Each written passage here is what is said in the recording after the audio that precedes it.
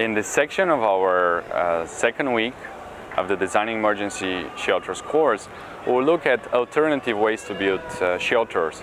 We'll look at shelters that are built by the local community, shelters that are built with local materials that have been recuperated after the disaster. This is a very different approach from the ones that the UNHCR and USAID and other NGOs have been using, and there are reasons for it to be better and there are reasons for it to be more difficult.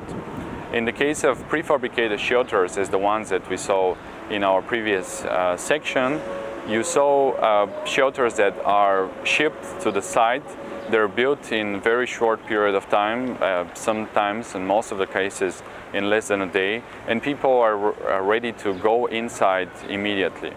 In the cases of shelters that are built with local natural materials, it takes much longer to rebuild and it takes much longer to construct these temporary transitional shelters.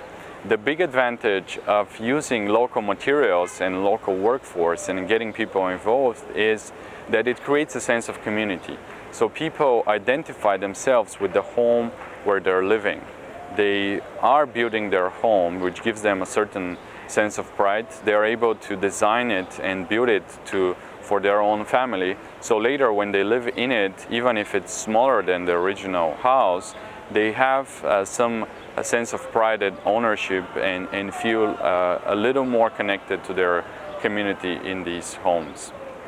The other advantage is that many times refugees don't have work in their camps. So if they participate in the construction of these shelters, they immediately have a job, they immediately are busy, and they're immediately again part of this community, and they're collaborating with the community into the rebuilding process. This is why I invite you to look at these precedents who have successful cases, for example in the Philippines, where people are using the coconut trees that have been destroyed during Typhoon Haiyan, and right now they're cutting them and using them for the reconstruction.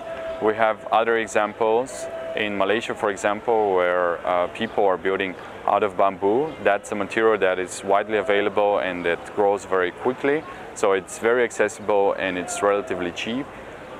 Local force is abundant, and it is a good idea to get them involved in the projects.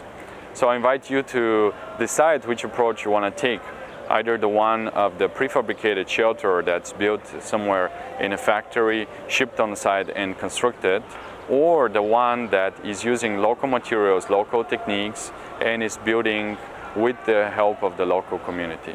Both ways are possible, and we'll discuss in our course which route you want to take, you and your team.